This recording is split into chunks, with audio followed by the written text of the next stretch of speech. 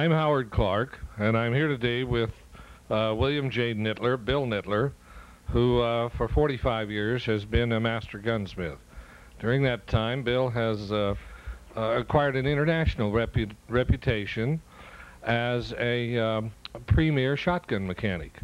And we're making this tape to give Bill an opportunity to share with us 2 or 3 very specialized procedures and techniques that he's developed over the years with regard to certain things that go on with regard to the shotgun world, namely stock bending, choke work, and some of the repairs involved to barrels and ribs. Initially, we're going to watch Bill bend the stock in 2 directions using hot oil. Bill, maybe you could tell us a little bit about how you prepared the stock. First thing we do, we take a piece of burlap like this, about 1.5 inches, 2 inches wide, and wrap it around the stock tightly, and then bind it good with string so that it's good and tight. This is to keep the oxygen in the air off of the stock as much as possible, so the oil won't darken the stock. Now this is done, and then we have to have a center line in the butt plate, or the recoil pad. So I take a piece of masking tape and put it across the recoil pad on the center line and trim it off around the outside edge. Now we're ready to put the barrel on and put the gun in the stock bender. We have drawings of the frame here that will allow other men to duplicate this if they want. Is that correct, Bill? That is correct.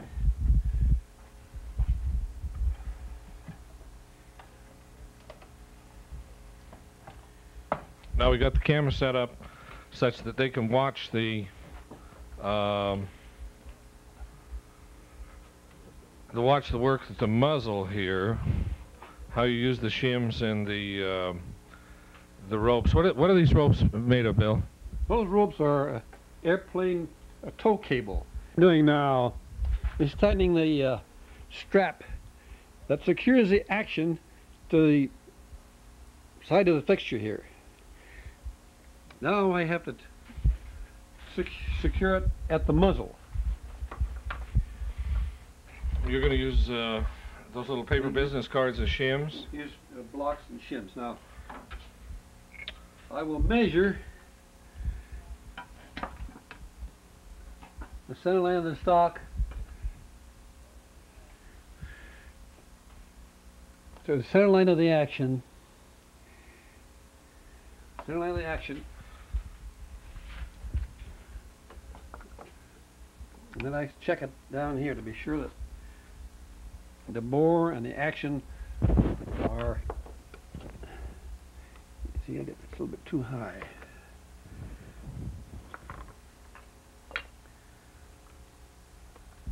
Now this has to be absolutely level, obviously, in the frame.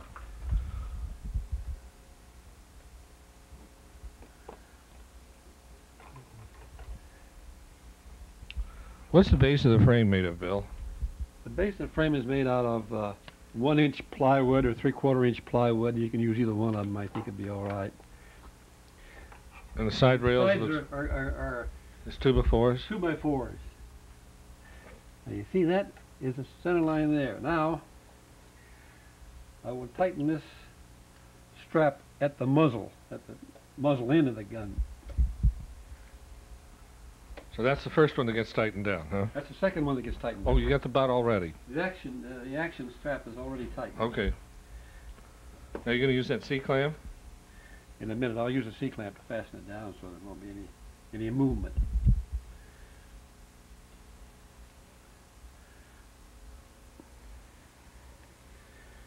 What kind of oil are you using, Bill? We use boiled linseed oil. At what temperature? And the temperature is about 400 degrees.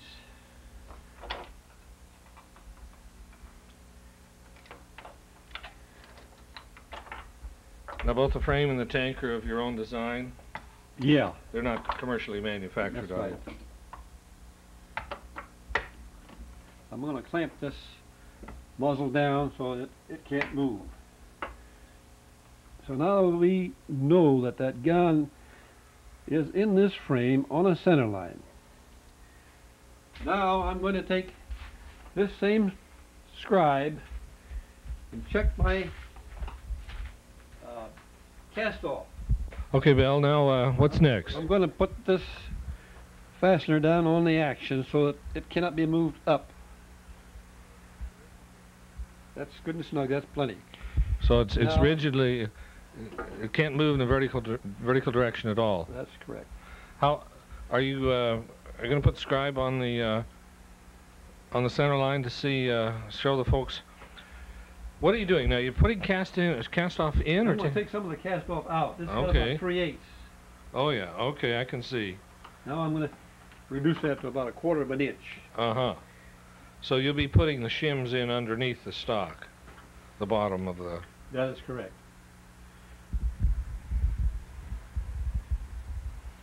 If I want to put cast off in a stock, then I slide this into the fixture and put my shims up here and push down on the stock. Okay, I see that. But now I'm going to put the shims underneath. I have a felt pad there so I won't mark the stock and shove it up. Now this is a procedure you could use on the most expensive shotgun in the world without damaging it all, isn't it correct?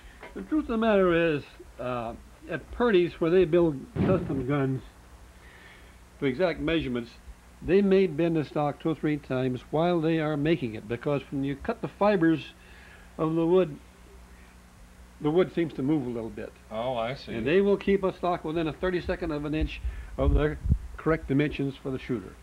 So after the inletting process, then they'll use a hot oil bending technique. They will, they bend them over there. Okay. Now I'm going to turn the oil on. It will go through here into a recess in the fixture and into a pipe and into a half-gallon measure underneath there. You just have a simple drain underneath the wrist of the stock. That is correct. There goes the oil. And you have just gentle pressure now underneath the stock with the wedges, huh? That is correct. Now you see those bubbles coming out? Yes. That is oxygen coming out of the wood. Air, huh? Air coming out of the wood. That oil is hot and it goes right into the wood. Now If you use other things, if you use steam to bend the stock, the wood becomes brittle. If you use oil, you can bend the stock at half a dozen times, and the stock is still limber. It won't crack and break. Which is very important if you're going to buy a piece of wood that costs about $500 or $600 to make a stock with. Yeah, you bet. Now, are you going to bend this stock any other direction? I'm going to bend it up and take the drop. Reduce the drop? Reduce the drop in the stock. Can you bend the stock such that you get a different dimension at either end of the comb? That'll change the dimensions here too. After that stock gets good and warm, you can move it a little bit better than that. I see your tank just sort of sits on top of the frame. You can slide it around. Correct. Get it into any position you want there to center the oil right in the middle of the wrist. It looks like. We have a fan going down there to carry away the fumes from this hot oil. And this is nothing more than just straight pure linseed oil, huh? Boiled linseed oil. You can buy it in the paint store.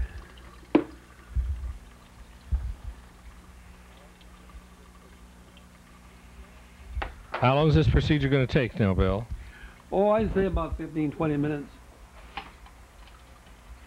You're just going to set the timer on 15 so you know where you're at. And at what point do you start to put some real pressure on the stock now? Probably after, what, 4 or 5 minutes? Or? Yeah, 5 minutes.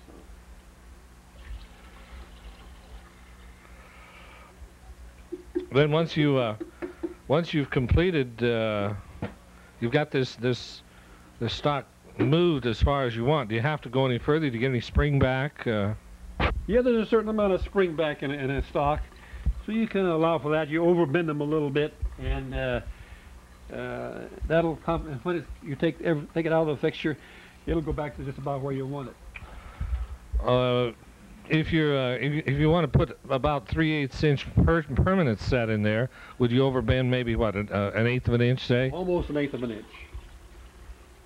Wood is different. If you get American wood, it'll spring back more than some of the other French walnut and the Circassian walnut.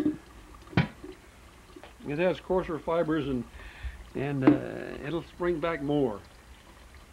Same thing is true with the drop.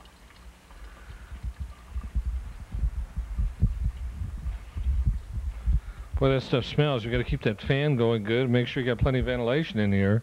That's right.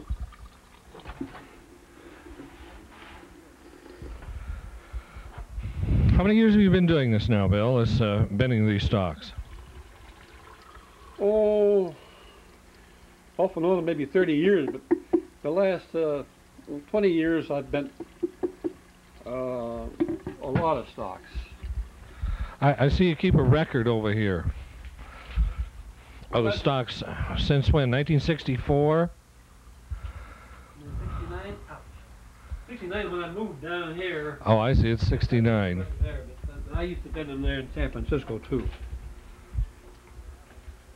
Looks like an average of maybe 20 a year for 18 years or so. Something it's pretty close, 10 to 15 in there.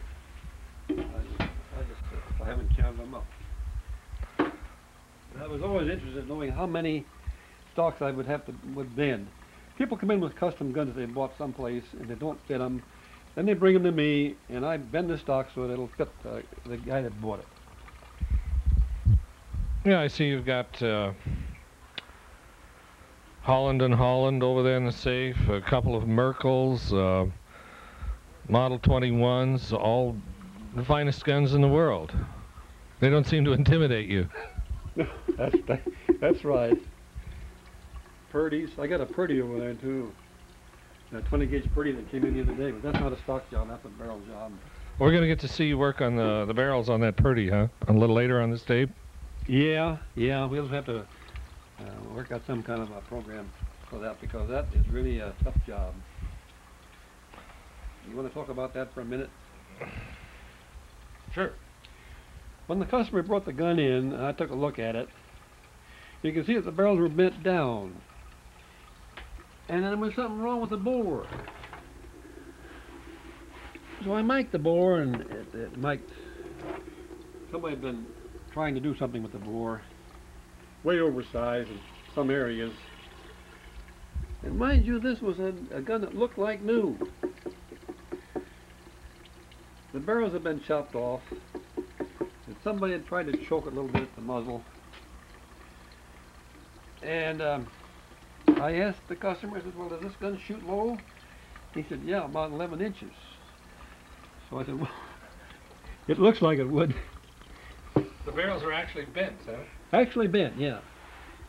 So they've got to be straightened.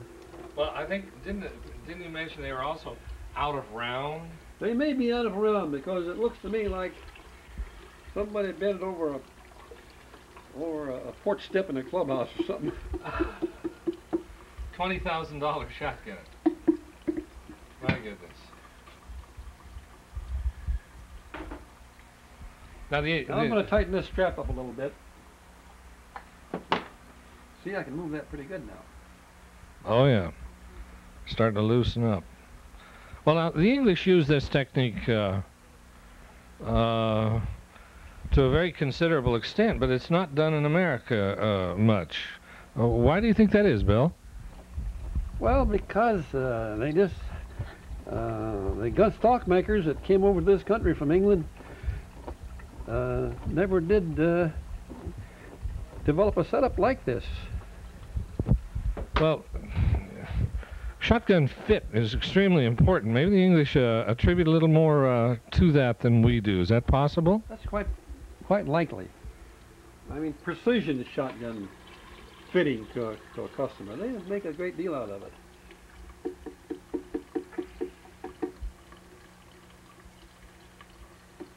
We're about 10 minutes into the procedure now.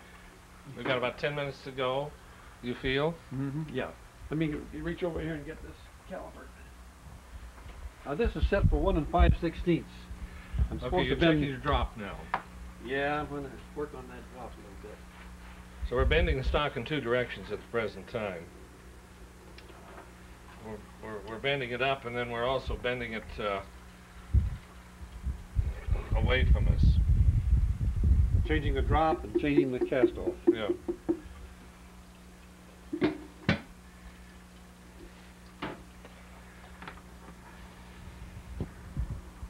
You have to be careful not to get that oil on your hands or your arms or anything, because it'll take the hide off. It's pretty hot. Okay, what are you doing now? You're tightening up? I'm tightening up the strap. Okay, so we're bending the stock up away from us here. We gotta put some more of them in if I make it or not. So, Bill, have you ever broken a stock with this technique? No, I haven't. I have to be pretty careful. I have to watch the grain in the stock before I bend it. Are there any stocks that you would not work on because the grain went the wrong way? Have you ever seen that happen? Yes, I've seen it happen. Or if you try and bend the stock too much, you can bend them 3/4 of an inch or an inch if the grain is all right. Grain needs to come fairly straight down through the grip there, I guess. That is right. I'm going to do something for a minute. I notice you've made a notation here. You always do that? You always have on here the dimensions I want to bend it to. Usually I will put the dimensions on there that it is now. I can do that. I can measure this thing.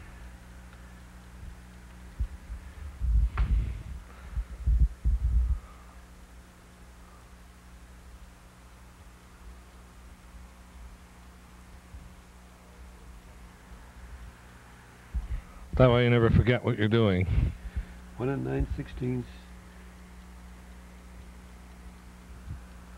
Well,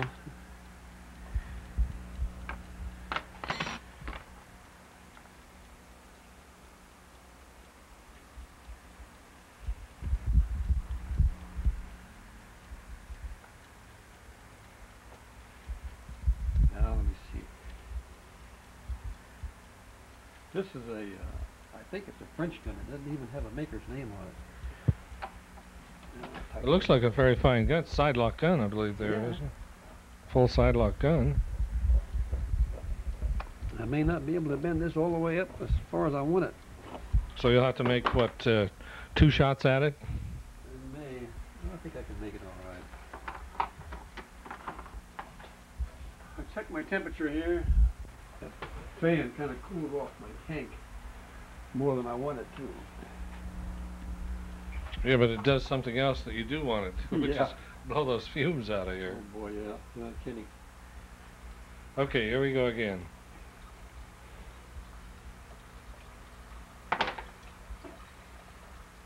Linseed oil at 400 degrees Fahrenheit. For about 20 minutes on that stock, and it turns it into kind of rubber, huh? Well, it softens it up so you can move it.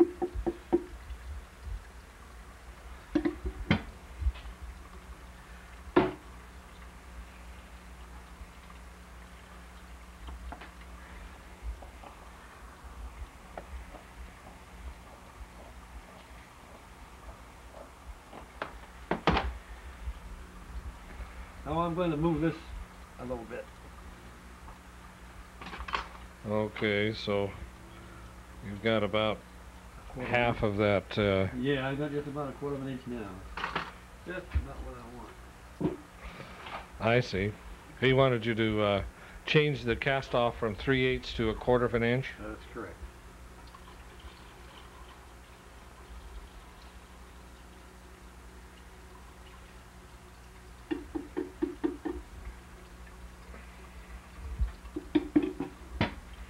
Did you ever consider building an oil return system here for your tank? That is an automatic one, not a manual one.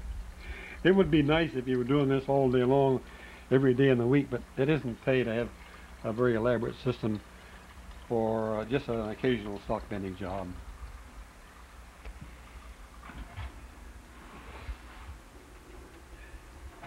I had to bend quite a few stocks for a man last year because I bent about 3 or 4 guns for him, and they were perfect. He shot very well with them, and he went to South America, and he was surfing in the ocean. He broke his left shoulder. Uh-oh. Then he couldn't mount the gun the way he used to. So we had to bend the stocks in a different direction for him. We got that all finished up, and in the meantime he bought a couple more shotguns. Let me guess. His shoulder got well and you had to bend it back. Yeah, shoulder got well, and he went to a shotgun instructor for skeet and trap, continental trap, all that sort of thing. And the comb was too low. By that time his shoulder had healed up, so he started holding the gun correctly, the way he used to. So then I had to bend them all over again. So these stocks, this is a second or third bend for this stock. Oh, I see. This is one of his guns, huh? Yeah. How many times can you use this oil, Bill? Well, this is very unusual to bend the stock 3 times, but I don't know why you can't bend them 3 more times. Now the oil has to be changed every 4 or 5 times. You should change it. It gets to stinking pretty bad. Oh, I check the comb again. Almost there. You're almost there? Almost there.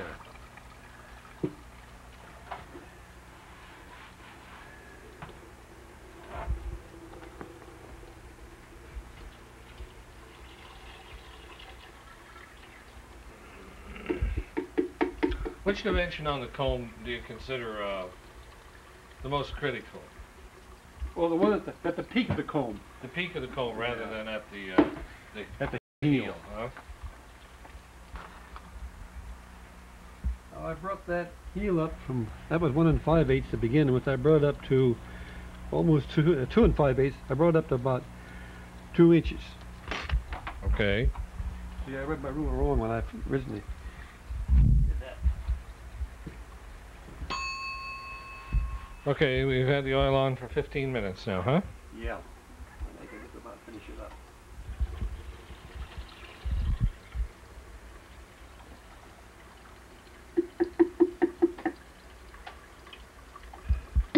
You get a little bit more movement about every 3 or 4 minutes out of the with the stock, and then when you get to the dimension you want, then you stop. Is that correct? That's correct. There, that's it. That's 1 5/16 now, and it'll spring back to about 1 3/8. And that's the dimension he's That's the asked dimension for. we're after, yeah. Okay. Now we're shutting the oil down. Now you're going to have to let this set a while. How long are you going to have to let this stock set, Bill? Well, I'll let this stock set overnight. Okay. But first I'm going to put an infrared lamp on it to kind of dry it on the inside after I get it cleaned up here. Uh-huh. Are you going to take that burlap off now? Or? Yes, I'm going to take the burlap off. Now, after you take this stock out of here tomorrow, then you'll have to do some cleaning, I presume, because that oil looks like it's pretty close to the action.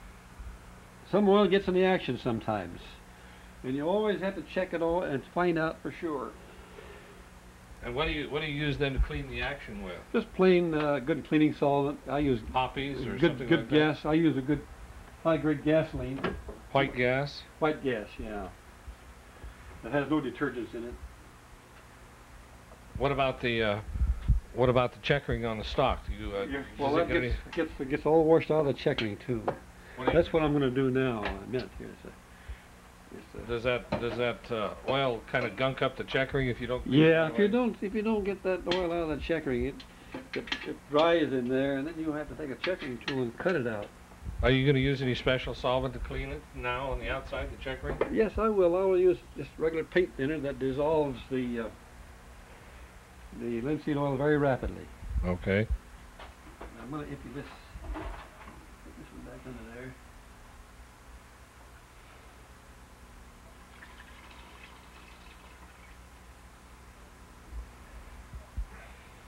You've got this frame very level, so that the drain in the bottom part of the frame, right under the wrist, collects all the oil and it drains straight out. It doesn't seem to be running forward or backward at all. I'm going to take a little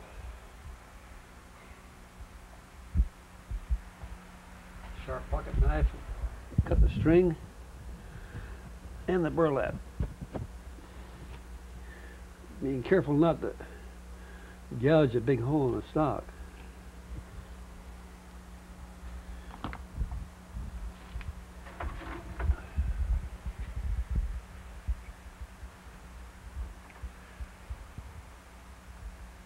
Well, you know, I've bought a couple of guns in England, and talked to some of the dealers over there, and they wouldn't think of selling you a shotgun that didn't fit you perfectly, and they'll accommodate you over a weekend. So most of those people must have access to one of these hot oil bending procedures, right, if they don't have one in their own store. That's correct.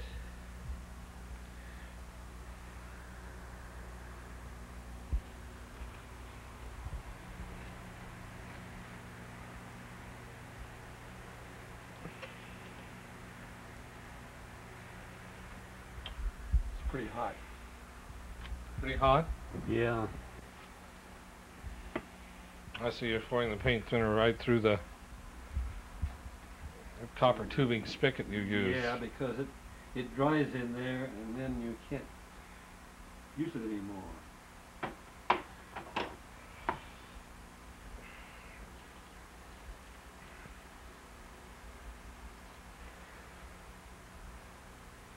Where's the filter cap?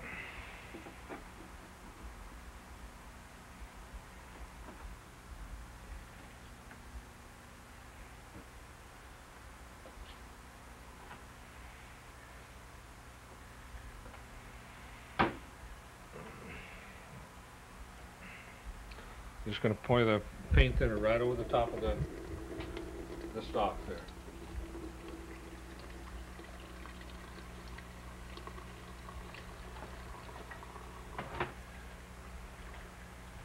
Is that pretty hot still, Bill? No, yeah, it's still, it's warm. Let me see if I get a clean rag here.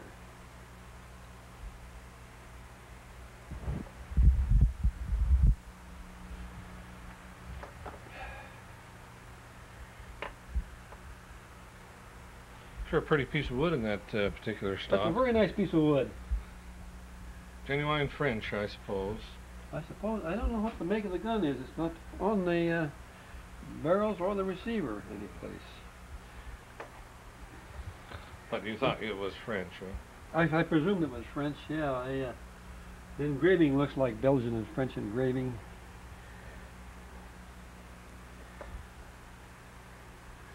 You see, that stock is nice and clean.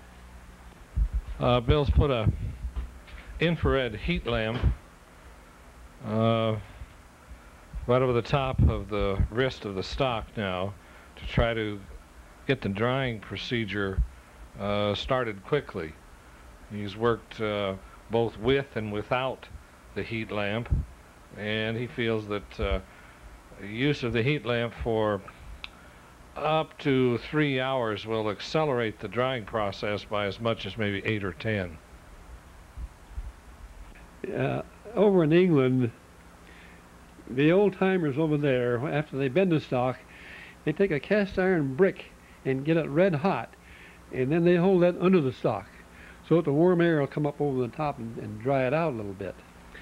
I see. They're doing the same thing that you're doing here with the infrared lamp. That is correct. It starts the drying from the inside. Yeah. But yeah. they use a hot brick? Well, they used to use it. Now, that was in Harry Lawrence's day, which was a long time ago. That was before, around World War I days. When he was working in the shop at Purdy's. Yeah. Yeah. Very good. Thank you.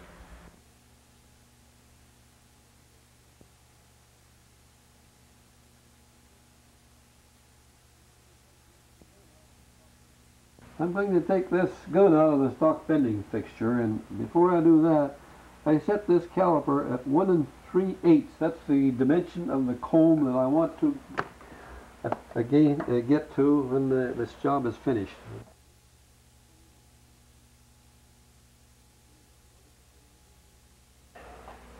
First we'll take this bar off, and the wedge under the stock for the drop, for the cast off I should say.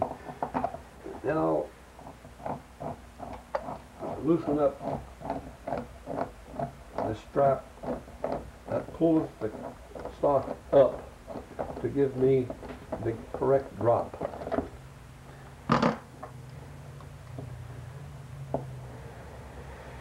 Okay, so you have no pressure at all on the stock there. Now I'll take the calipers. They just barely touch the comb. The reason I use calipers because the light isn't too good. Sometimes you'll make a mistake in reading the scale. Oh. And I will also measure. Look at that. The cast off. Right smack on. And it's perfect. 1/4 of an inch. So we get these things out of the way so we won't scratch the gun. So now you're going to take it out of there and pull the stock off and clean the action. That's right. And loosen up this top clamp here. And take this thing clear off. Now that little bolt was against the action there is really not cinched down too tight, is it? Yeah, no, it's just keep it from springing up more than anything. Yeah, keep it absolutely solid while it's in the fixture. Now comes the action clamp. I have done a little better job in fixing this clamp up so it'll go very quickly.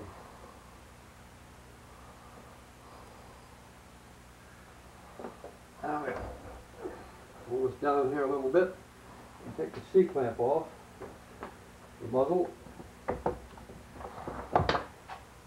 And now comes the clamp that holds the muzzle up against the back of the frame.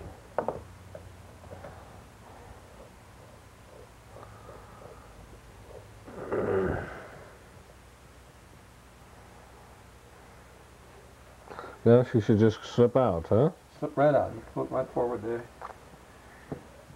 That'll boy. All right. Now the stock is bent.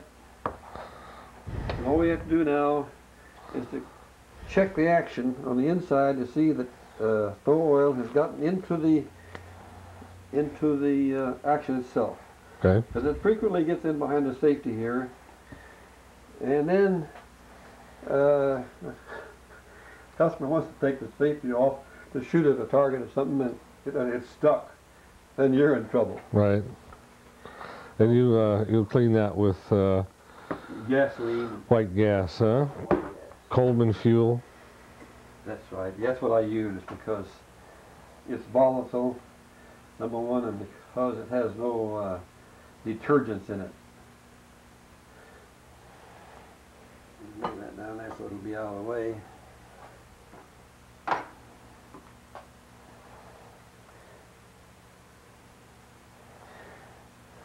Now I'm going to take the action apart and do that little job. That really doesn't have anything to do with the stock bending, so I guess we're pretty well near the end of this tape, huh? That's right. Anything else you'd like to say in sort of a wrap-up? Precautions people might look out for if they are going to attempt this procedure themselves? The only thing I can suggest is be sure and keep the shop and the oil area around this thing real clean, because if you should ever have a fire or anything like that, you'd be in a lot of trouble. So far, I've never had a bit of trouble. I must have bet 200 or 300 stocks in my time. Okay, very that's good. Well, thank you, Bill.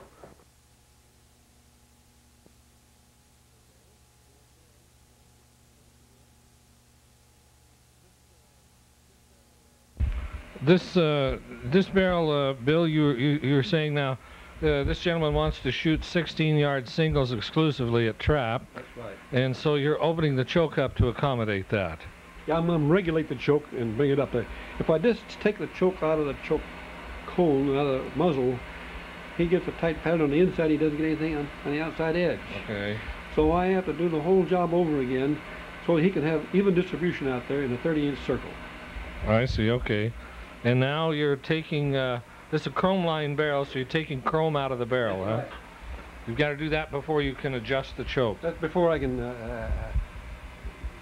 read my choke curve in there. See, I'm sliding this back and forth in the barrel. And the mandrel is turning over. The mandrel has a honing stone. Yeah.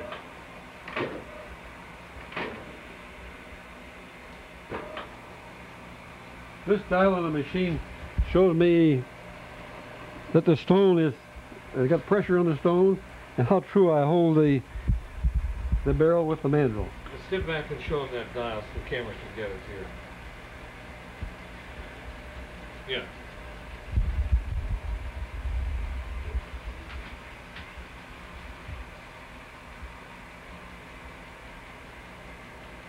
Now this will take normally maybe an hour. That's correct. Probably an hour. You've worked on this a little bit earlier, so that This dial moves the stone up in the mandrel. These dials are calibrated in 1/10 of a thousandth of an inch.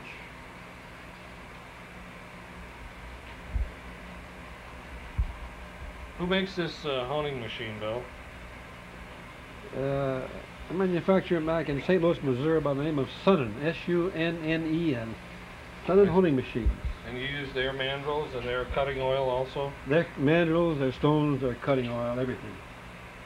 They built these mandrels especially for me, for shotgun barrel work.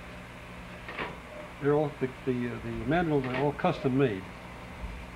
Hey, you had worked earlier on this barrel, so you were saying you thought it should be pretty well finished with the dechroming, if you will. Is that correct? That's correct.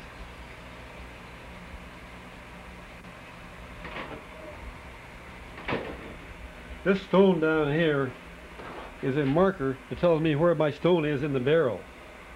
I see. You know, I can also tell by the feel, but that tells me exactly where the stone is. I notice you built yourself a foot treadle. Yeah, this is not factory. This I had a plumber make this up for me. This extension to catch the oil and everything in. So when you press down, why the machine goes. When you take your foot off, why it stops. Yeah, it's like a clutch, I guess. Huh? That's correct. Yeah.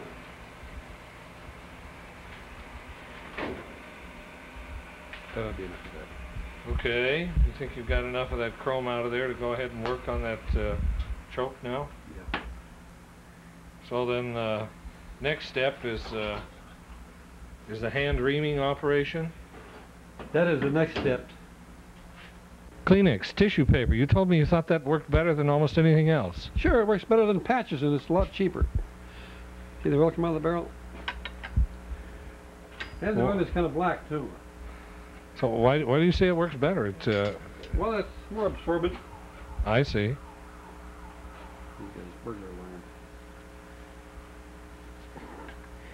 They forgot to open the door. Shut it off before they open the door or something. See how clean that is? That first one wiped it out nicely. You're right. I think that may actually work better than patches. And this tip is what they call a jagged tip for English rods. I got have to use that wooden rod because it's a 34-inch barrel. Otherwise, I use this aluminum rod with the tip on it. Uh-huh. Jag, they call that. Yeah, I've seen that. Now we're going to set up the hand ream. Correct. Now, what size is that reamer? It's a 728 reamer. Okay. I've got these reamers made up of different sizes: 728, 730, 732, 734, and 738. I'm going to put a guide on this rod to keep that reamer concentric with the bore. Is that another one of your little Oh yeah. Home designs? Yeah, that's fine. Everything has to be done concentric with the bore. Right. I would hope so. Or we'd be shooting around corners with Paul Bunyan. That's right. Okay, now you told me the bore was 727 and the choke is 697. And when you finished, you anticipated being out around 729 on the bore and the choke around 712, which gives you about 17 thousandths choke. Right. Plus or minus a couple of thousandths, whatever it works out. Whatever makes it shoot good. Right. Now this is a reaming operation. That's all your reaming's done by hand. All reaming is done by hand.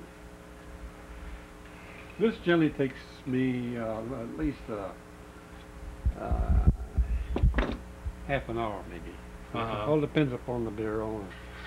There's other problems that come into the picture: how long the choke cone is that's in the barrel, and things like that. Let's see if we can get a good look at that reamer with the camera now. You do some grinding on this yourself, don't you? These reamers have a parabolic curve. Concave, convex, parabolic curve. That I worked out as a choke cone that is the most efficient. Uh-huh. When I first started doing this, I didn't have enough curve, and then I had too much curve, and I compromised, and it came out real good. And since then, I've been grinding all my reamers with that particular curve. And I don't think you can see that curve in that reamer. No, but I can see that the curve goes in this direction. Now, you also have to taper back away from the leading edge of the cutter in order to keep it from hanging up on the barrel. Is that correct? That's right, yeah. And when you get these, they're straight. They're straight From Sun. Yeah. And I don't get these from Sun. I buy these from a machinery supply place. I see, but they are straight. Yeah, they're straight. And then you have to put them on the grinder and grind the proper curve. You've got a jig that you use when you grind. Yeah, those? I've got a fixture I made up for the lathe, and I use my tool post grinder on the lathe. I see. Okay. Well, maybe a little later you can show us how that works. Now I have to get another reamer out. Okay. Now you just reamed it with the 728. What will be next? Well, before I started to do anything to this gun, I mic'd the bore at the muzzle, and it was 697. 697. And then I reamed the choke out until I had about 12 or 14 thousandths constriction. This is a Starrett taper gauge. It's a very accurate gauge. And it saves me a lot of time in micing the barrel with a barrel mic. Now, What size reamer will you use now? I finished reaming it to 712, I think it is. Now 708. It's now 708. Now, when you're finished with this this polishing step, then you shoot the gun. Is that correct? No, this is not polishing yet. This is some more honing, and then comes the final polishing. Yeah, I may even go to a cork stone to finish the polishing. I see. I'm working on these curves in here now. Can you see that dial gauge? How it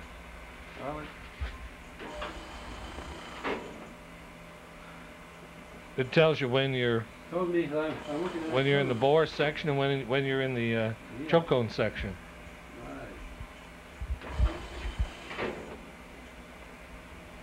Right. You only polish in one direction here. That's right, you can't go into the thing. It seizes.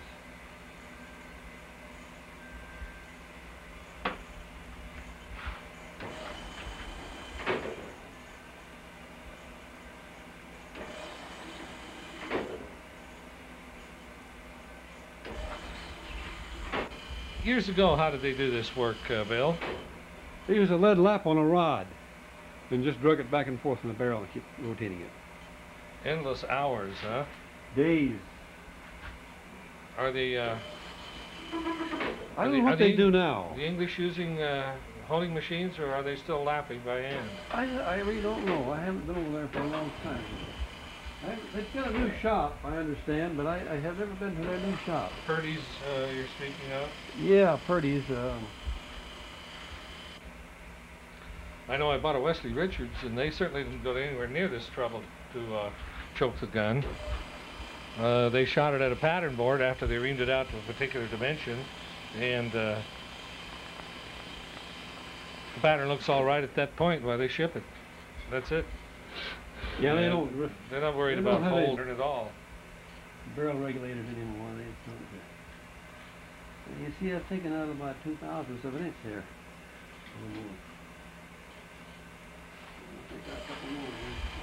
You're practicing a lost art here, Bill. Yeah, with modern machinery, huh? Yeah. I'm going to turn this whole thing around and do it from the muzzle a couple of times, too. If I can. For many years, you were the only authorized, the only mechanic authorized in the United States to do factory warranty repairs on Purdy's. Is that correct? That's correct. Old Harry told me he would send me a gun to, you know, that was already over here, and the customer needed some little thing done to it. He would have me do it rather than send it back to London. Back to the factory. Well, didn't this fellow that was in here, brought that Purdy in the other day, say that he had called and talked to them and that they had recommended he bring it in here? That's correct.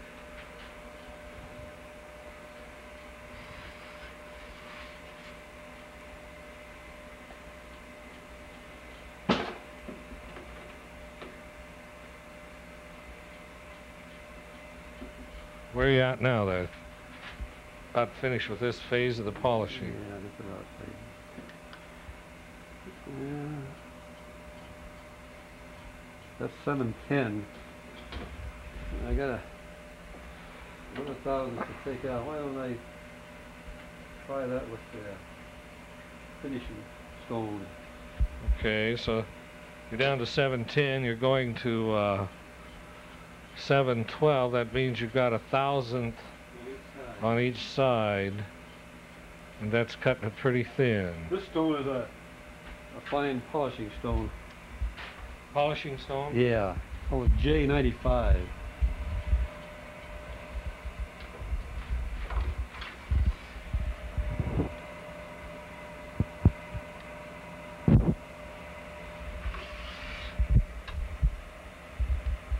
So the top dial puts the tension on the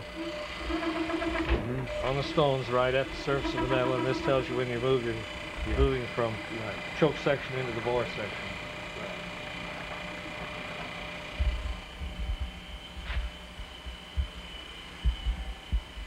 I rotate the barrel in my hands so that there won't be any chance of it doing anything out of round.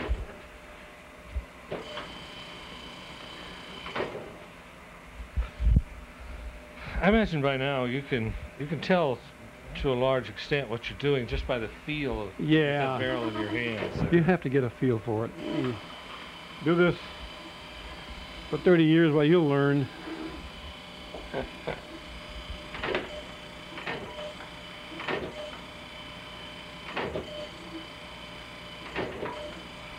So when you regulate a single tube, by the time you've stripped the chrome out, if it happens to be a chrome lime barrel, you've probably got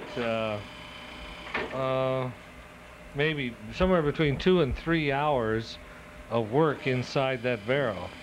That's correct. Before you even shoot it the first time. That's right. There's about a day's work or more in each barrel. Shooting, is that Maybe you including so. counting Yeah. pellets and the patterns and so on? Yeah. You count every pellet, right? And Yeah. every pattern you shoot. That's right. Unbelievable.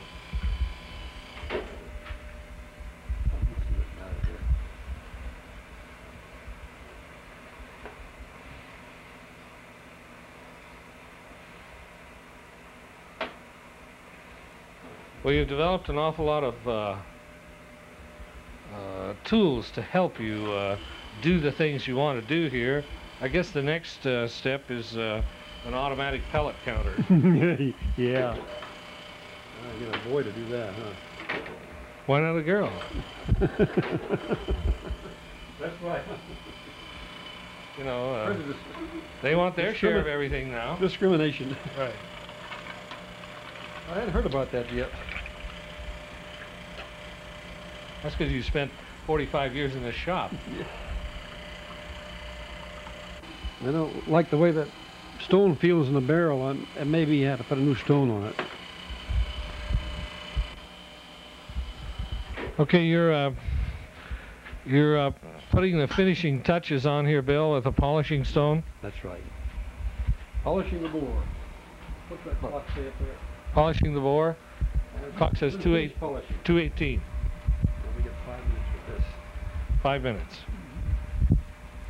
And I changed my spring tension to 8.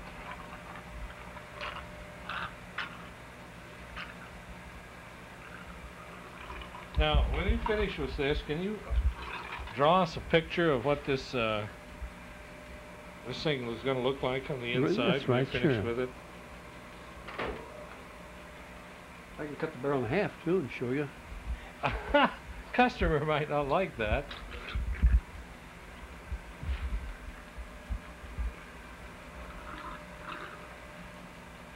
What you call a cutaway, huh? Cutaway model, yeah.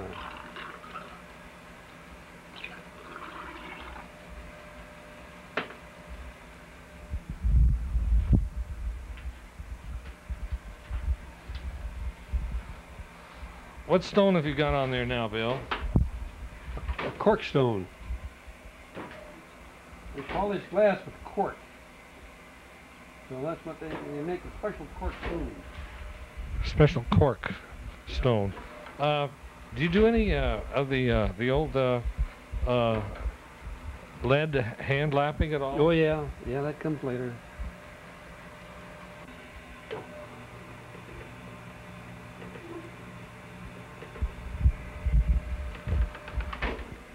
You just barely have enough mandrel there for a 34-inch barrel. Yeah.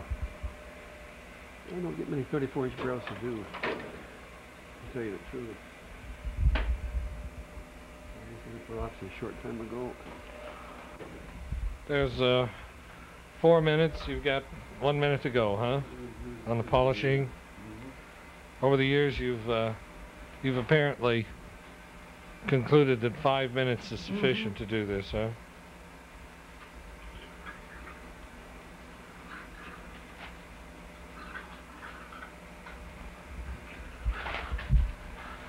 You see the color of the oil coming out of there, Howard? Color the oil? Yeah, how the difference, Yeah. different color down. Yeah, it's a little darker. That's from the stone in the barrel.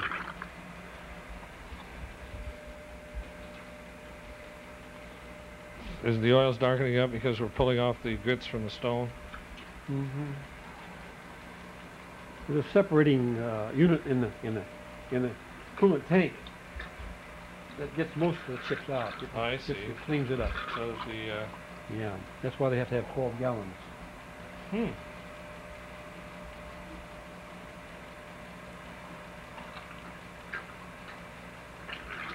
There's your 5 minutes. I'll get a few more strips in here.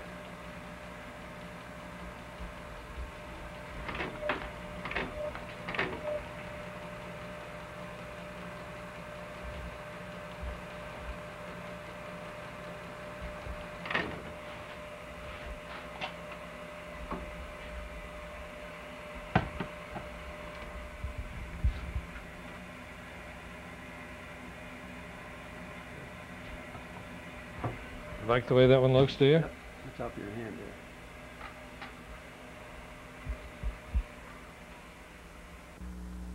But these lines here indicate the inside diameter of the barrel, and this is a choke curve. First is a concave curve, and then a convex curve, then a little straight section right at the muzzle. Yeah.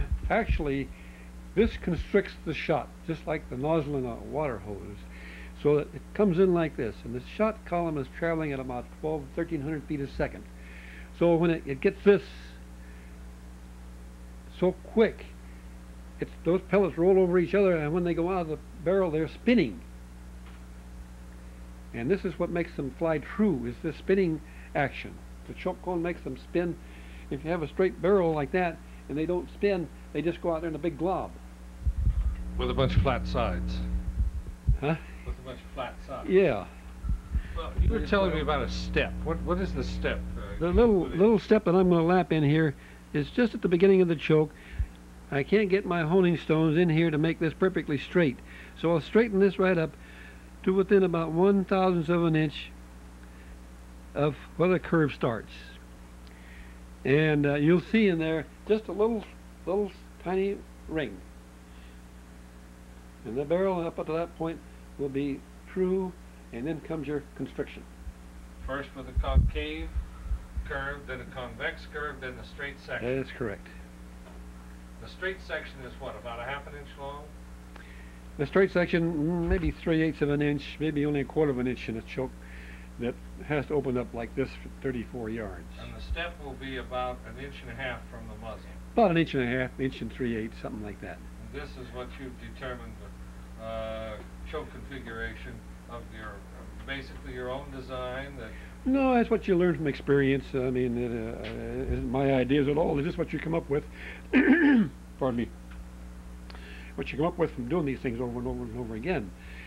If you want a 90% choke cone, and you started back here, maybe 1 3/4 from the muzzle, and you have a straight section out here, maybe a half, 3/4 of an inch, 3/4 of an inch. Oh, I see. You see, after they get, then you're guiding the shots. What you're actually doing. Started into the cone a little earlier. Yeah, and So you don't get that abrupt change. you get the same abrupt change, but you get this little longer straight section and a little farther back from the muzzle, and then a little more curve in here, and not so much up here. This curve, this convex curve, helps to control the spread of the pattern. This one apparently gets them all toward the center originally. I see. Now, what shot size do you recommend patterning with? Whatever the man likes to shoot with. If you like to shoot with 7.5 and 8s, I recommend it for 7.5 and 8. If you like 6s or 5s or 4s, or So a waterfowl, a duck gun, you'd regulate with maybe 4s, yeah, anything you want. 10 gauge goose gun, you might regulate with BBs or. I had a 10 gauge Magnum I regulated. I got 85 and 90% patterns with 2s and 4s. 2s and 4s. Yeah. Uh-huh. That was that old Ithaca automatic. Oh, the automatic. Sounded like a cannon going off in the hills up there. Oh man, it was something.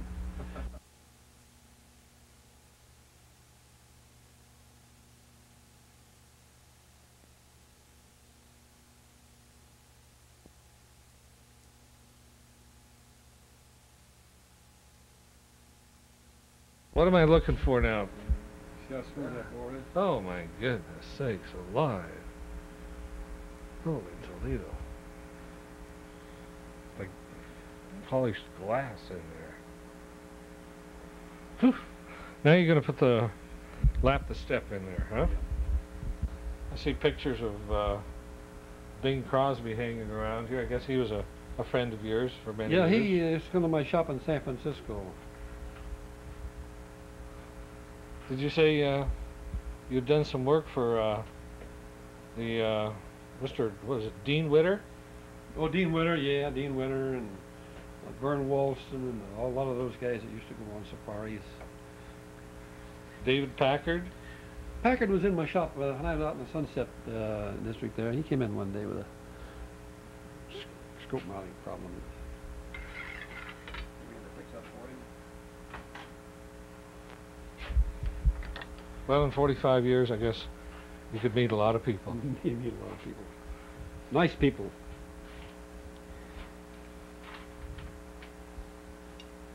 Some of this stuff up here, so.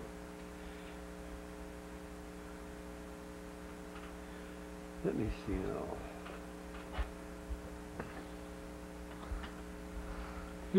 You've regulated a lot of guns for live bird shooters, Yeah, pigeon shooters. pigeon shooters, huh?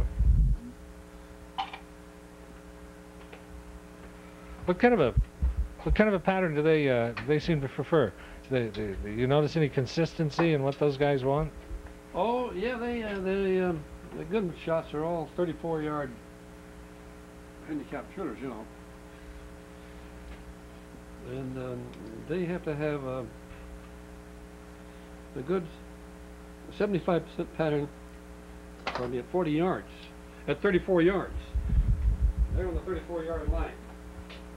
That bird comes out, he's 34 yards from where he's standing. So they want 75% patterns. They need a 75% pattern. You know, I used to put about 165 to 175 eighths in the outside circle. So it should really be with a good bird load. It's an ounce and a quarter load too. That's an ounce and a quarter. They used to shoot ounce and a quarter, 3 1/4, 1 1/4 eighths, and 7 1/2. I would imagine they're some of the fussiest shotgun shooters in the world. They shoot for a lot of money. Yeah, I guess entry fees alone. Targets alone used to cost them $1 a piece. $15,000 to $20,000 entry fees for some of these big right? shoots. Yeah. I never knew how much the entry fees were. I know they used to. Yeah, I'll make a lead lap for this. You have to make a lap each time. Almost. You need a lap for each bore size in thousandths of an inch, I guess. Huh? They wear out too. They don't last too long. I mold these lead blanks.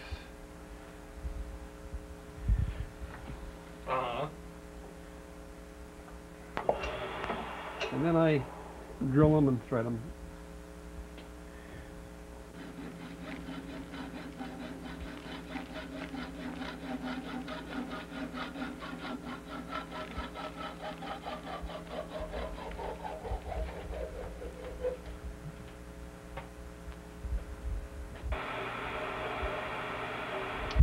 First, you're dressing up the face.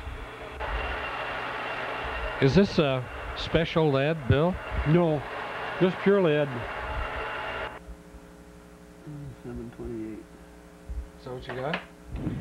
No.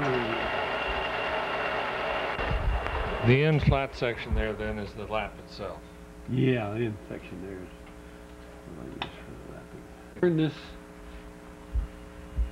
lead lap down on the end of this rod, lapping rod.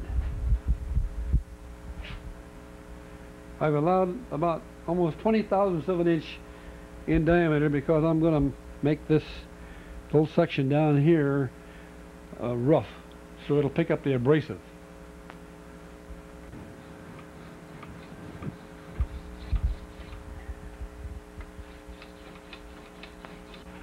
It's all roughed up.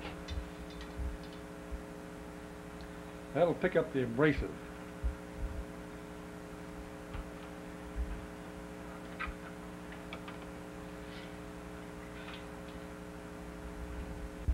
And I'm going to set a ruler here 1.5 inches from the muzzle.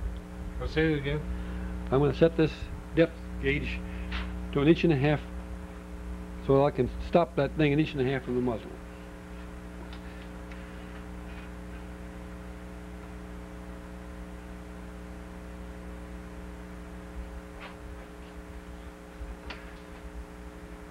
That's just about all I've got right there.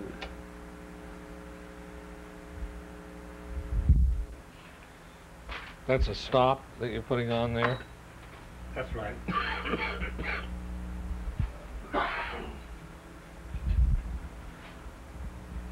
You've got it adjusted such that the lap is right at the beginning of the choke section where you want to put that step, huh? Yeah.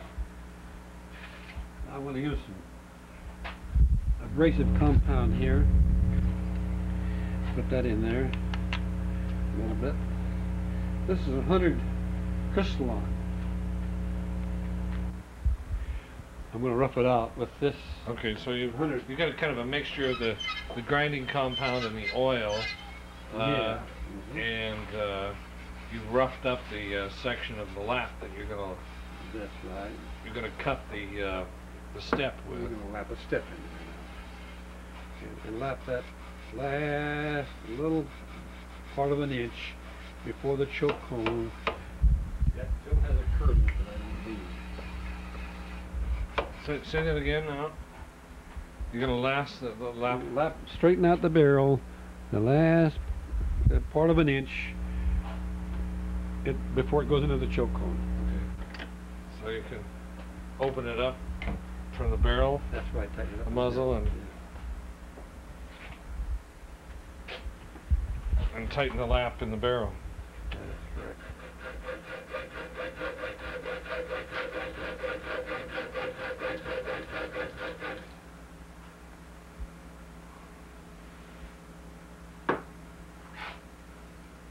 You're just going to cut a slot in there, and then you can drive the wedge in from the muzzle and tighten that lap right in the barrel.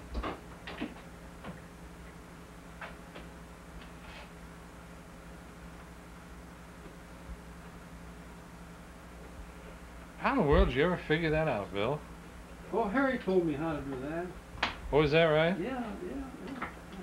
This is your friend Harry Lawrence at Purdy's? That's right, yeah. I used to measure every good gun barrel that came in the shop. And I kept records on it for a long time. One time when Harry Lawrence was here, I said, well, there's no two of them alike. He said, that's right. And that's why you have to make a lap for each one. Yeah. Yep. You don't two of them alike.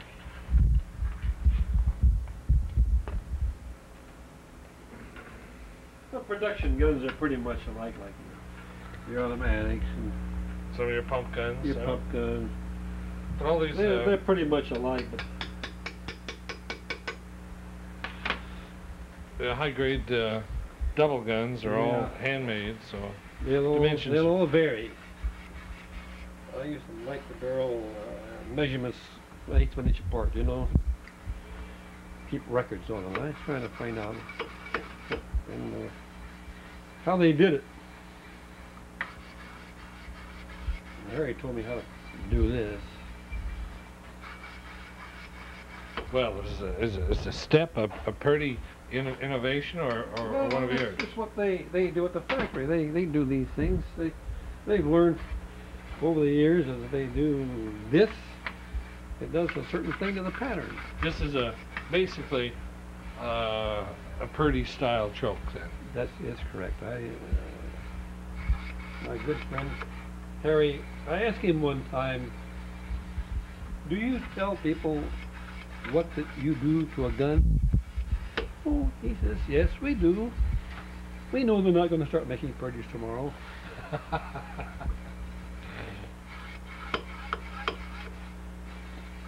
So they don't mind telling them. But he's helped you a lot over the years, I guess. Oh yeah, he's encouraged me. I'll tell you a funny one. You think this is crude and primitive. You mean your But when I used to bend stock stocks, bending technique here? when I started bending stocks, I was heating the oil over a camp stove in the basement of Roos Brothers in big coffee pots and pouring it over and they could smell that linseed oil all the way up to the 7th floor, clear to the cafeteria. That's probably why you wound up working for Abercrombie's. No, they refused. I heard later that the clerks, the salespeople were complaining about it. They said, no, no, don't touch that gunsmith. Oh, yeah. Don't bother the gunsmith. Like this barrel now. You finished lapping in the step, huh? The bore is 730. Very true.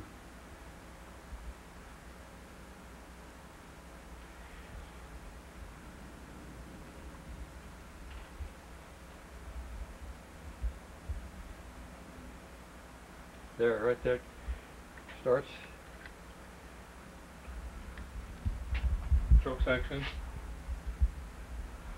It goes to 713 from 730. It's 18,000 constriction, isn't it? From 730 to 17. It goes to 713, which is 18,000 constriction. This is a pattern sheet that we have shot today at 32 yards to determine what the pattern was after we did the work on the barrel. This is a template we use to mark the pattern sheet with, so we can count them. This is a 20-inch circle, and inside is this is a 30-inch circle, and inside is a 20-inch circle that will have about the same number of squares in each circle, so we know about how uniform the pattern is. This is the outside circle, and you can see from the count that there's only 127 pellets in the outside circle. On the inside circle, the 20-inch circle, there's 236. This shows you the ratio of the pellets in the pattern sheet that you expect at your shooting distance, 32 yards. So you're roughly 2 to 1. You're heavy in the center. They're very heavy in the center, and we have to open this, change that choke cone around a little bit so we have a much better distribution between the 20-inch circle and the 30-inch circle. Well, you've got a 78% pattern. That's about what you were looking for in terms of total number of pellets, right? That's right.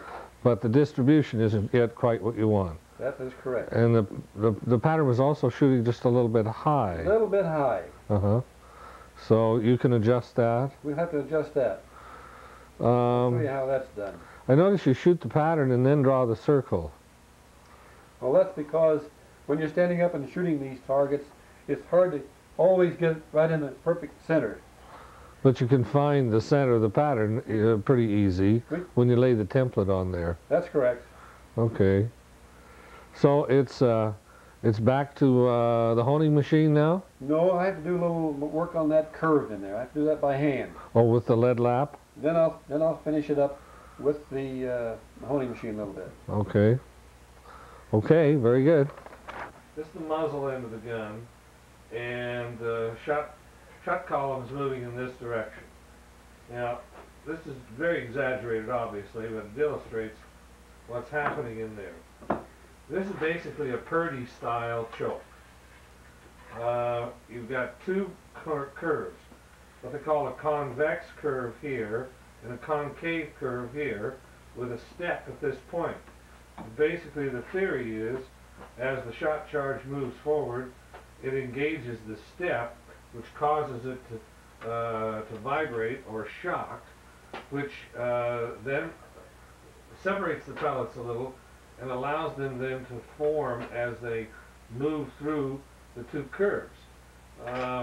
Basically, because we have a fairly dense pattern, he's taking a little bit off the shoulder right here on what they call the convex curve.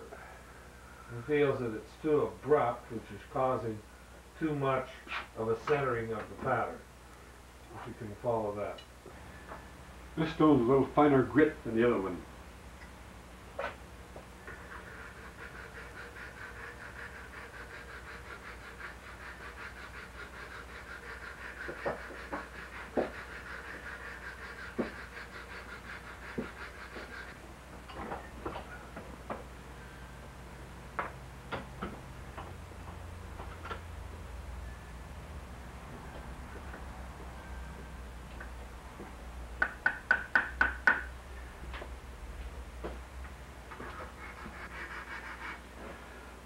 I'm using a stone that I use the honing machine.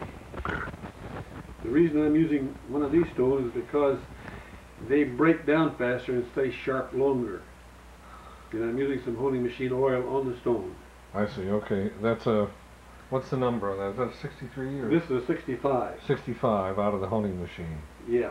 And you're working that, That front end of cold. that Yeah. curve with that by hand. That's correct. I have a little mark on that stone to show me how far I should go back in the barrel. I see. You know from your previous work about how far that choke cone is in there, where that curve is. I have measured it already. Of course, you can see it. The step is 1.5 inches from the muzzle, so I'll go back about 1 7/16 inches. Not quite to the step. Well, your eye is such that, you know, you can see those curves in there with your naked eye, can you not? That's correct. I think that takes some training to do that. You have to look at a lot of gun barrels. Several thousand. Probably, yeah.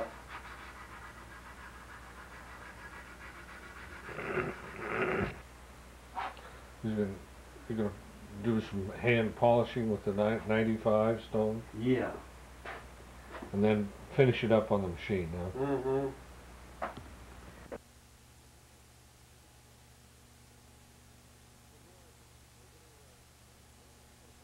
Good morning. We're working a set of barrels here this morning, huh, Bill? Yeah.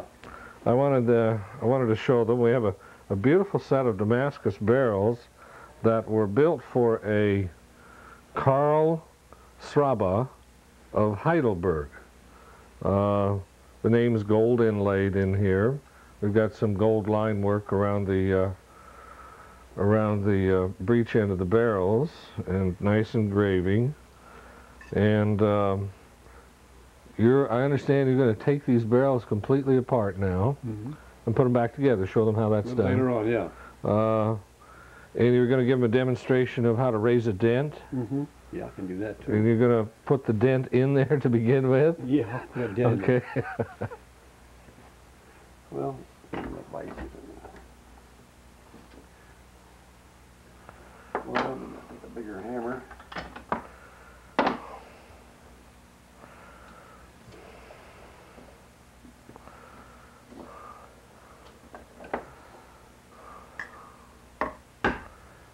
See that dent? Yep. Sure enough, a dent. Can you see that dent in the camera? Okay.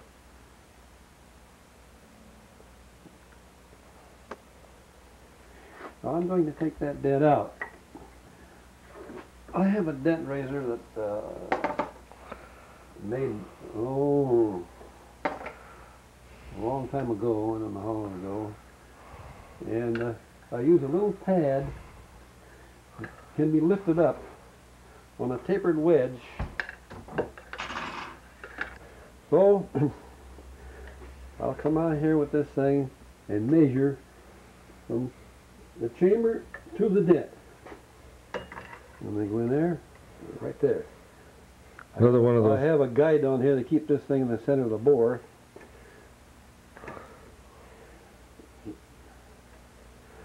Can you feel that? Now I'll turn this thing up, let's try about 0.08 of an inch. 1, 2, 3, 4, 5, 6, 7, 8. What do you know? You just raised that dent right out of there. You just come right out? I can still feel just a little bump in there. And I can tell by the dial on this knob that I'm turning that it's up about 3 or 4 thousandths of an inch.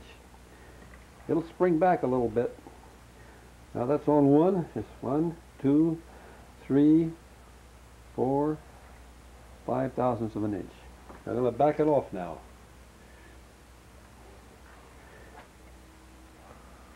Did you make this tool yourself, Bill? Yeah. is in a tight spot right there.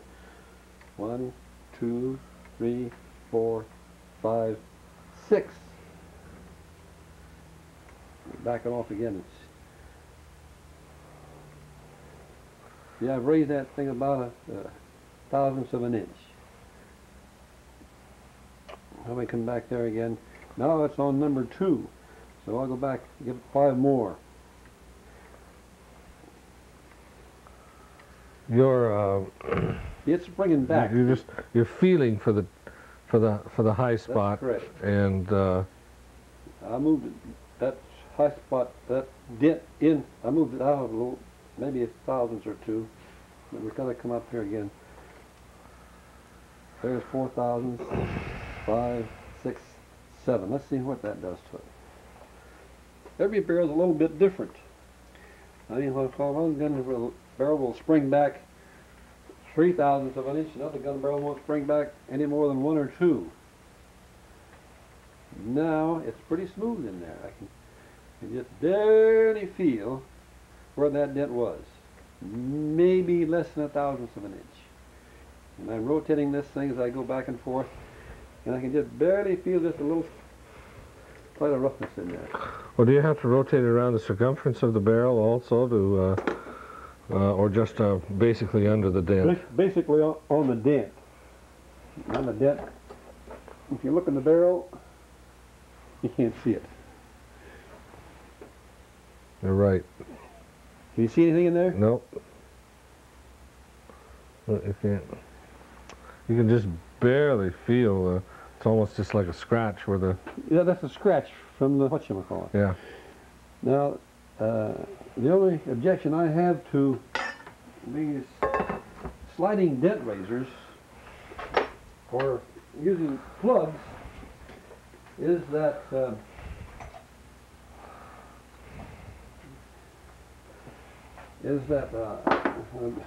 dent will spring down after you get the thing out. Hmm.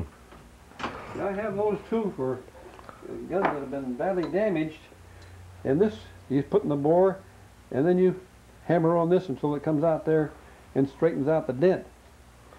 Hmm. But then the dent will spring back a little bit when you take it out. I made these things up when I first started gunsmithing. You couldn't buy them. I don't know if you can buy them yet. But they do make a hydraulic dent razor like this other one. Oh, I that see. gunsmiths can buy. Okay. And they should really have one if they want to do much shotgun work. Now, in regards to this dent, sometimes I will use a small piece of brass and tap on this thing a little bit like that. Or I might even use a piece of aluminum. Anything that's real soft that won't mar the board, but I will do that while I've got the pad in there. Uh-huh. It doesn't take much tapping to Make the outside conform. when you have the pad in there. So you're making the outside contour conform Yeah, also. it helps just a little bit. Okay. Okay. I'm going to put these things away, and then we will You're going to heat that barrel up and heat the barrel up strip it out. and take the ribs off. You put this out of the way.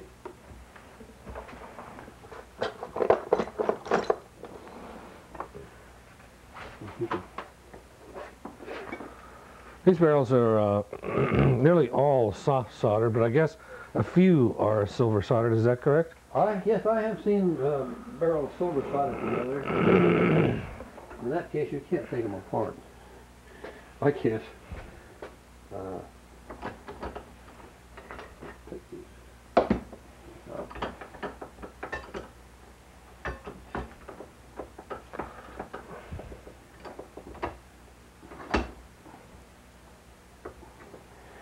Now, let me see this You're little tank. locked up on the fore-end Lug, yeah. lug. Yeah, let me get this thing over here. This is a small acetylene tank. This is plain acetylene. This does a pretty good job of helping take the ribs off.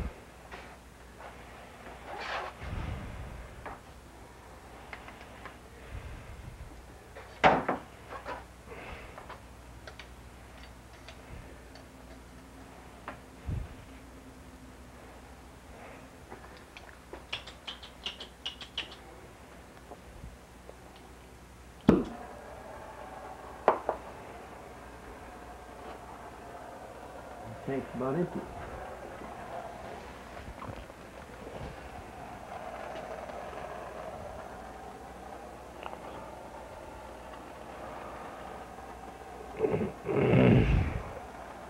Brewers have problems at times, don't they, when they get the barrels a little hot? They do. Ribs leak air, and that leak water inside between the barrels, and then when they put their bluing solution on, the water inside leaks out and it losses up their bluing job.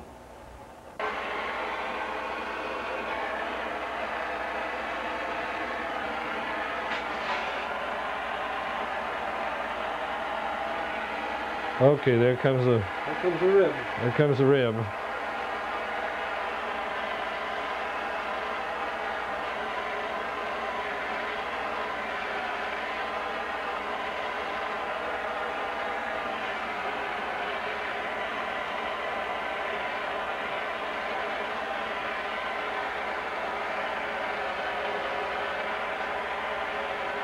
Here she comes. Round and round she goes.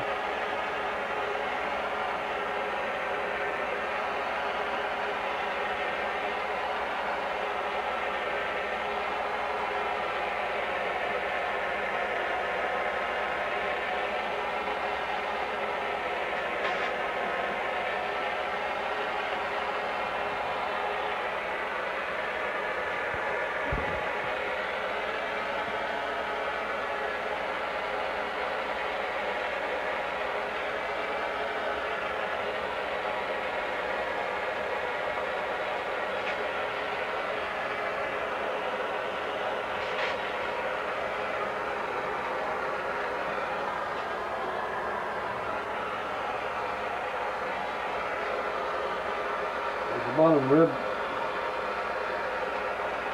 I didn't even know there was a bottom rib.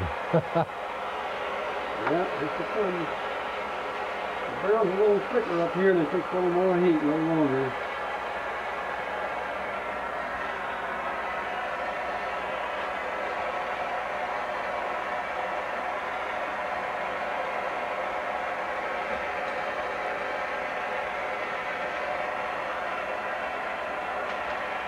Yeah, come on, man.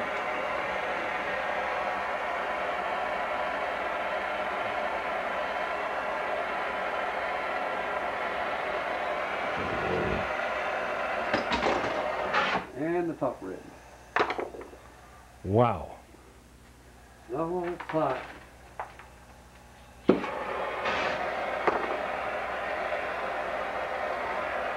a clean rag.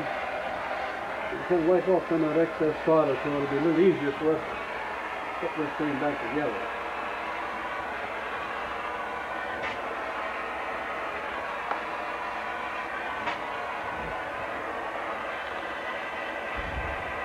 You may have noticed we've had to switch barrels from the original set we started with.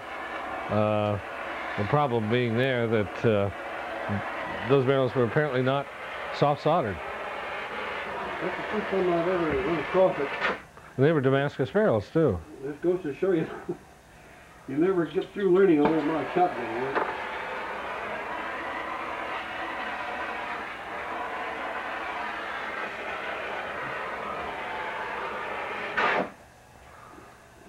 Yes, sure, anyway. Let me see if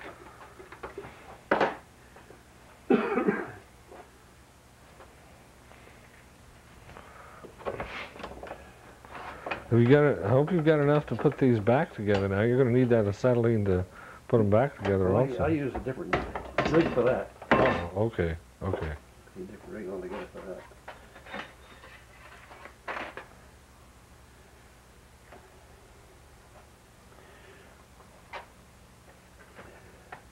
Have Rob, you see him got this on TV, has he? Yeah. Yeah, the cameras are grinding. Well, maybe you can run over there and get me an asbestos block. It's underneath that bench. It's about that long and about that wide. Can you get that, Rob?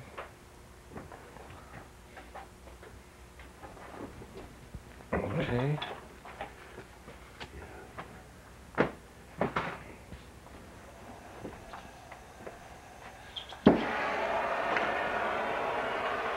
Now let's take it.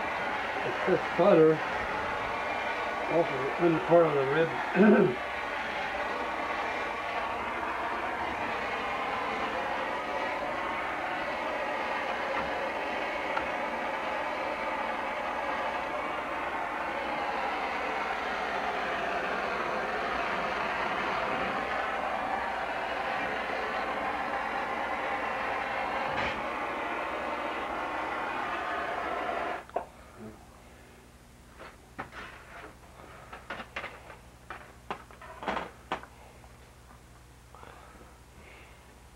I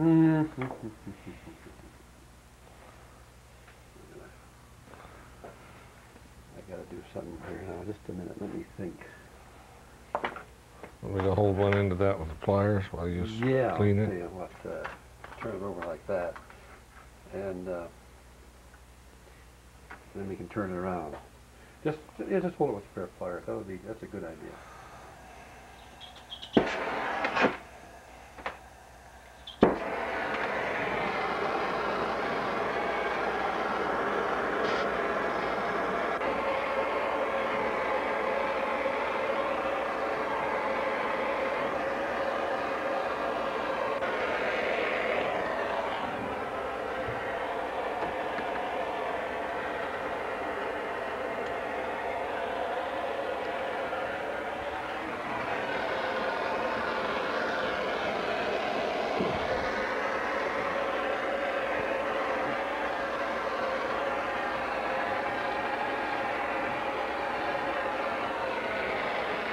A couple of asbestos blocks on the bench here so that we reduce the fire hazard a little bit.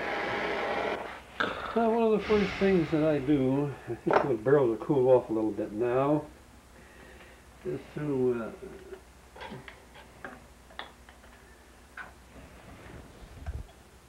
not very cool yet. However, this will give you an idea of what we have to do before we put the ribs back together on the barrels.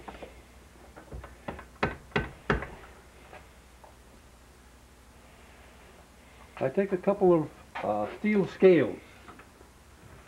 Here's one. Incidentally, are those monoblocked? No. Yeah, I think they should be. It looks like it. Monoblocked barrels.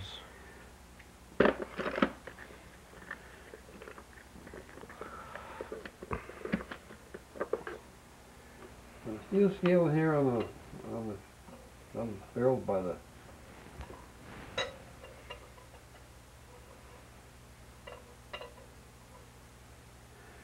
and another one down here at the muzzle.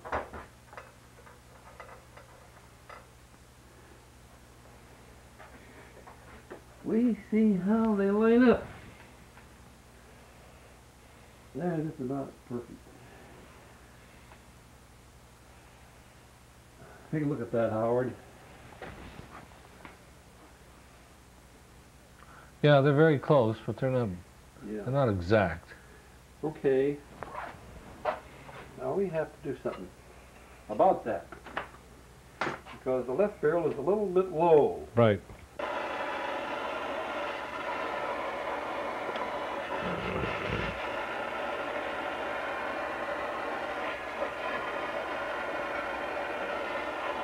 Now they're loose at the muzzle. I see that.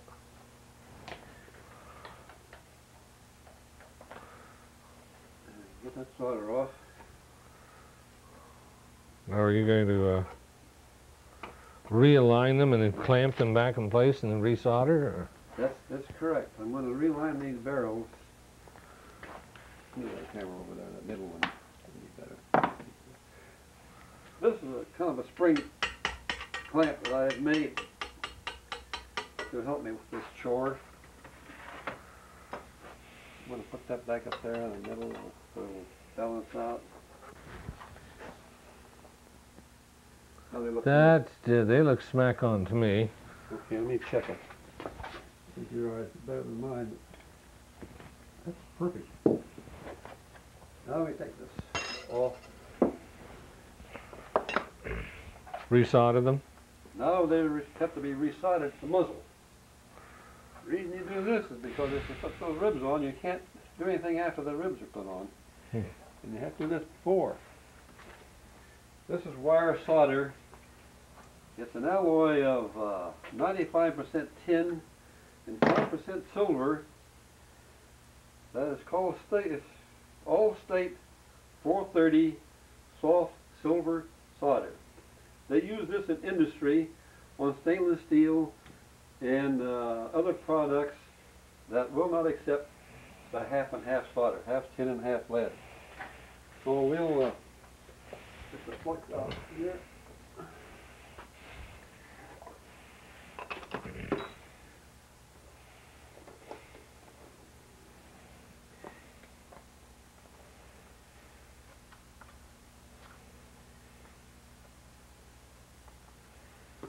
Little flux in there.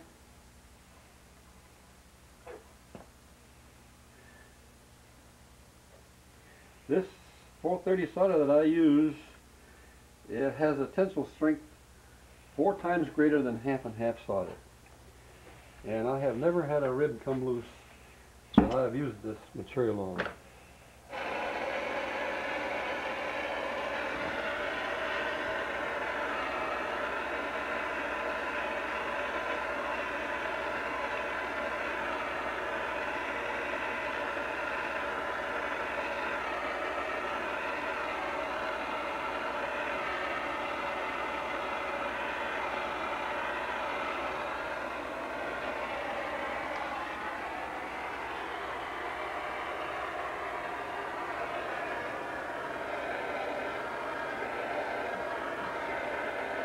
Very carefully get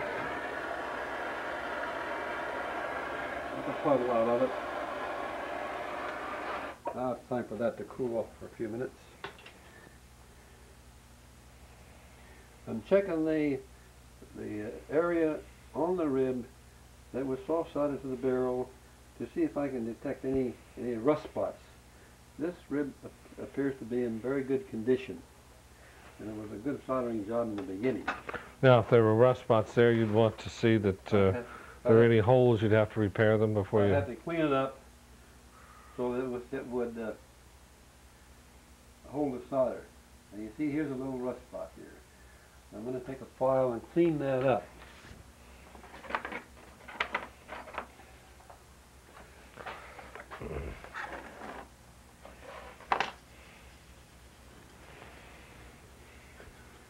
You can get that rust off.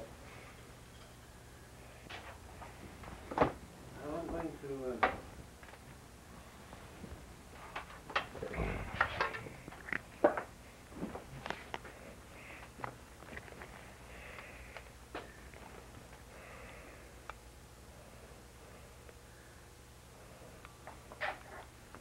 this is a tinning compound that is made by the same people that make the solder. And one of the outstanding features of this tinning compound is that after it's been heated, all the acid chemicals that are in the compound become neutralized. In industry, they don't have much time to spend cleaning and neutralizing acids and things like that in their products. Well, they have a product in this tinning compound that they don't have to do that. It saves them a lot of time. Inasmuch as this is kind of a light piece of metal, we don't need quite as big a flame. See there? See it go? There, she's cutting it go. Real good. A little bit of solder here.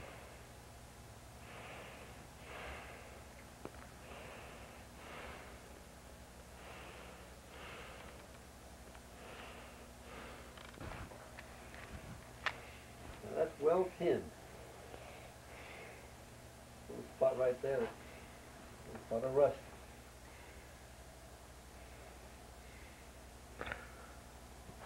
You file off the rust, then it'll take the tin, and that way you're sure of getting a good seal when you solder it back on, huh? That is correct. Now, if you had to do some work on these barrels, you would have taken them apart also. Not down here. I never do that. I don't separate the barrels. I only separate the ribs from the barrels. I This see. has been put together with a brazing compound, and it takes a lot of heat to separate it.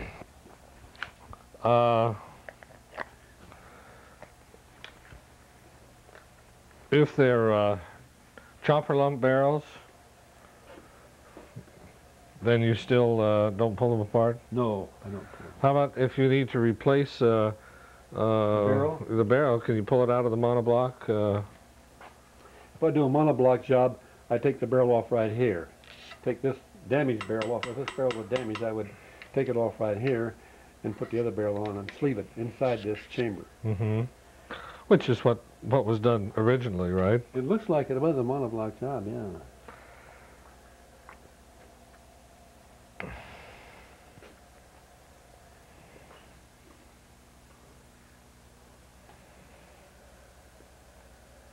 How are the chopper lump barrels attached then?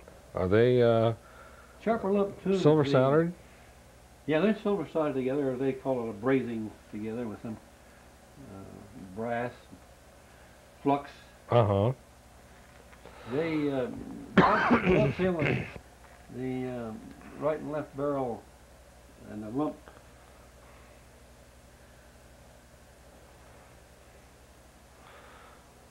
Is there? Do you think there's anything to choose between the monoblock system and the chopper lump system? The chopper lump tubes are much more expensive to make. They got the lump right on the barrel before the action, and the monoblock, they make this all out of one piece. They mill this and then They make this out of one piece and then sleeve the barrels into the monoblock. well, the chopper lump seems to be the preferred system, but is it really? Does it have some advantages? Is it stronger? It's stronger and it's a lot more expensive. Well, we can do it without the expense, but Yeah, it seem to be perfectly all right. They make the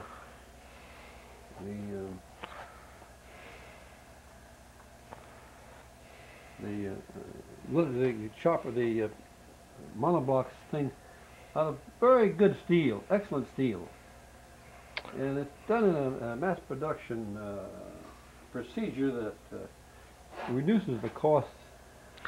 well, is there any advantage though to the chopper lump? They're stronger. Are they? They're stronger and much more expensive, according to what the arguments that the chopper lump people will give you. Most of your better quality English guns are all chopper lump construction. That is correct. How about the Merkel? Merkel, I think they're chopper lump tubes too. I have to look at one of them to remember. I believe the Beretta side lock, the SO series, however, is monoblocked. They're monoblock, yeah. Beretta makes their guns with a monoblock system. And they're all right. I've never seen anybody have any trouble with them. They've sold millions of guns, practically. Now let's see, while that cools off, if we can do the same thing to the top ribbons. I looked at that, and it's pretty.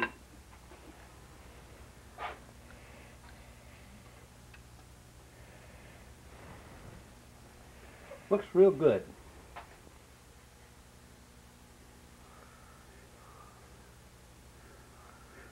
What percentage silver does a conventional silver solder have that they? None at all. None whatsoever.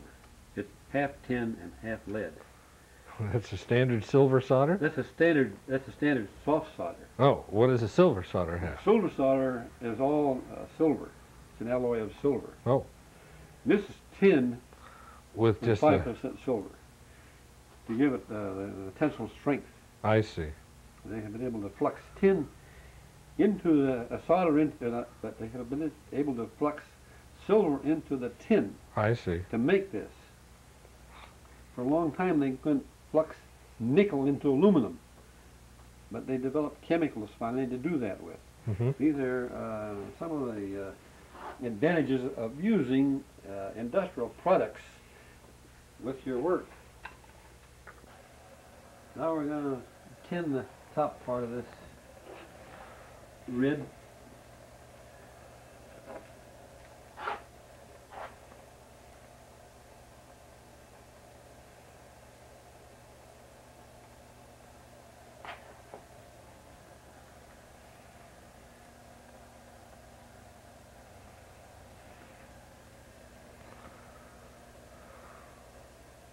Once you get the temperature just right, this stuff kind of runs just like water.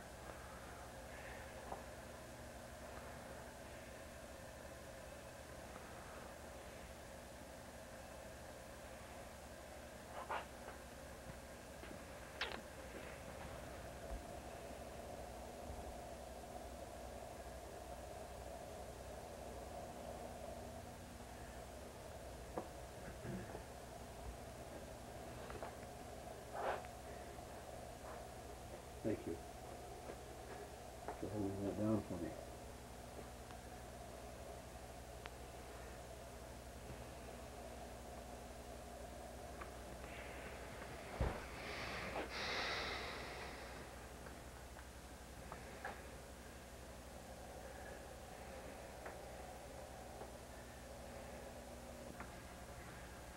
I originally got these products many years ago from a Victor welding equipment. Where you can get them now, I really don't know. But any good welding supply place should have a similar product, maybe under a different trade name, that'll do the job just as good as this product does.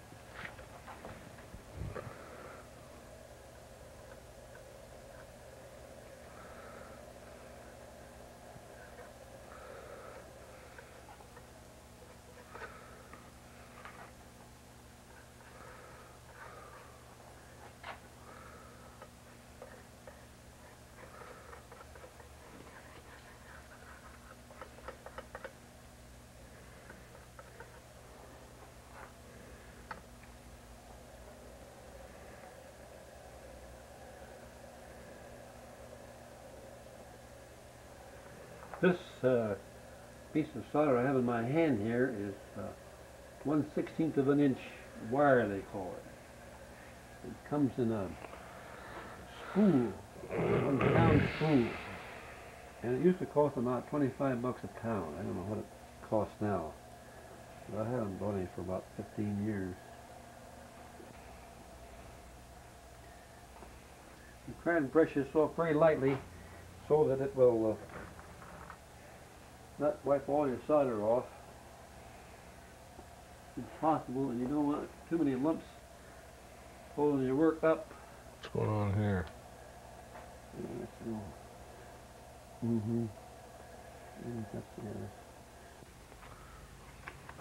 I have to let this cool now.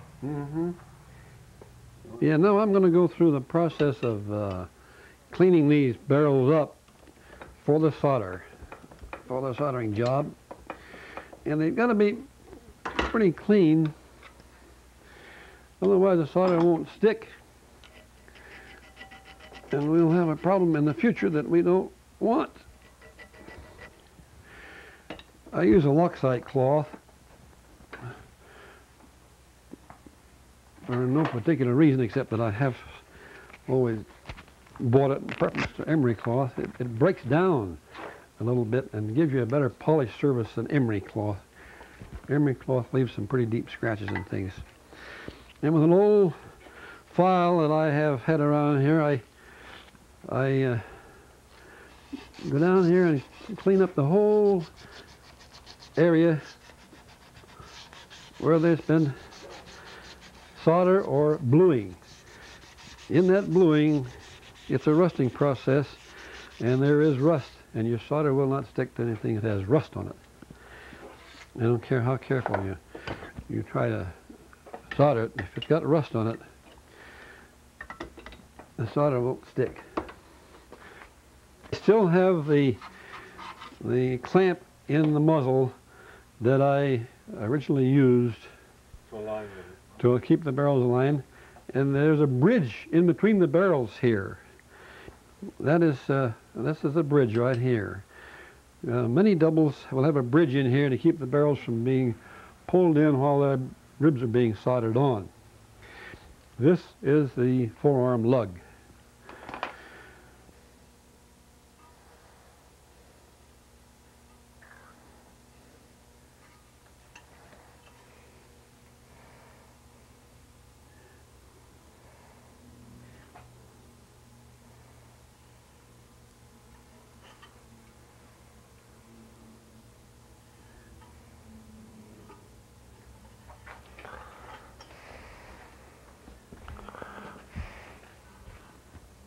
And right now we're putting some flux on this bottom rib, and we'll put the fixtures on the barrel and put the bottom rib in place. Well, the fixtures are another of your own design, huh? That's right. Lay down it pretty tight now. Let's try this one.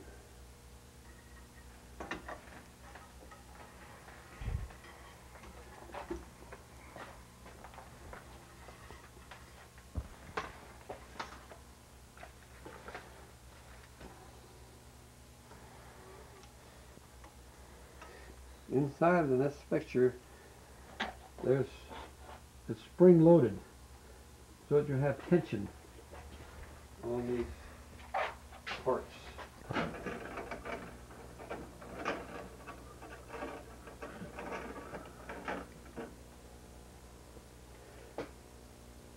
This is a piece of flat drill rod, 3/32 by 3/8. Now we may loosen one of these, tighten the other one, and bring that over to the center. Wait a minute here. Let's see. Get that to come down there.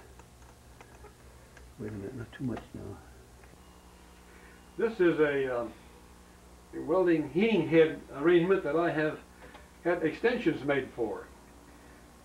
This is a heating head unit right here, and these extensions are just pieces of copper tubing with the heating head elements out here at the end.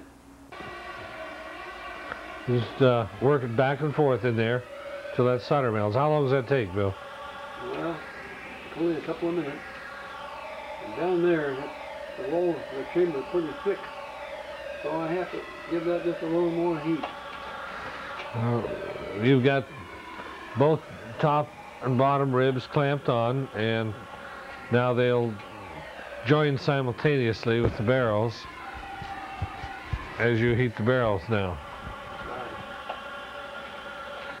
Now once you've finished with the main heating elements, then you come back and pick up any spots you missed by hand then, huh? This way? Mm-hmm. I can see the solder flowing all up and down the barrel rib here. It's in there. Yep. After having touched up by hand, then once it cools, you take it out of your fixtures and clean it up and do whatever polishing would be necessary to go to the bluing tank. That is right. So we're finished. Very good. Thank you, Bill. My pleasure.